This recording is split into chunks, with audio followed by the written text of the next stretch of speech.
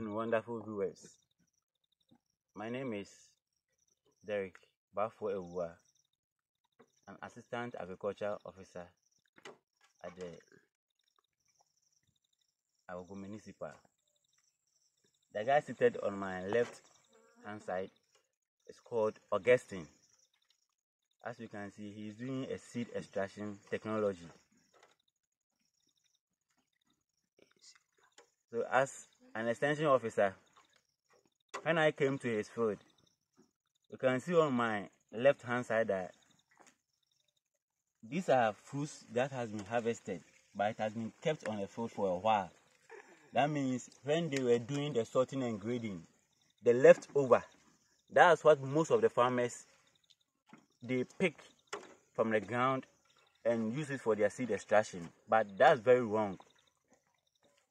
I went to the field myself and carefully I did some selection on the plants. Not only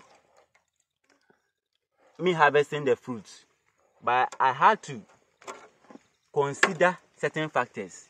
First of all, the first factor that I did consider was the healthy selection of healthy plants.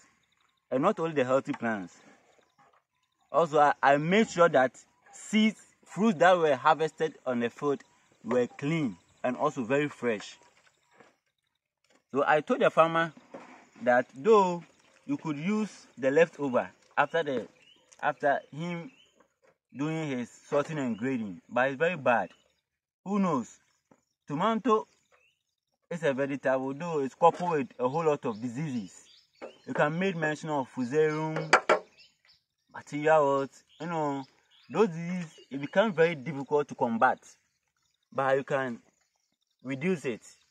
So being an extension officer, I had to move around the field and do my selection. So I selected fruits from a healthy plant. So Augustine, I'm hereby encouraging you that next time that you are doing your seed extraction, though you are in a good process, first of all, he fetched a clean water into this pan. Then he made sure that he wouldn't cut the top. Though if you cut the top, you may in the course destroy some of the seeds. So you have to turn it sideways and you cut it. I'm doing a demonstration. So you have to cut here. So cutting here, you get, then you squeeze it. When you squeeze, you make sure that all the seeds comes out from the fruits. So okay, I'm encouraging you that next time that you are doing the seed extraction, make sure that you select fruits that are healthy on a plant. Make sure that the leaves are not mottled. And again, make sure that leaf blight. Select fruits with leaves that are very, very clean and healthy in order to reduce diseases in the tomato field. Thank you very much.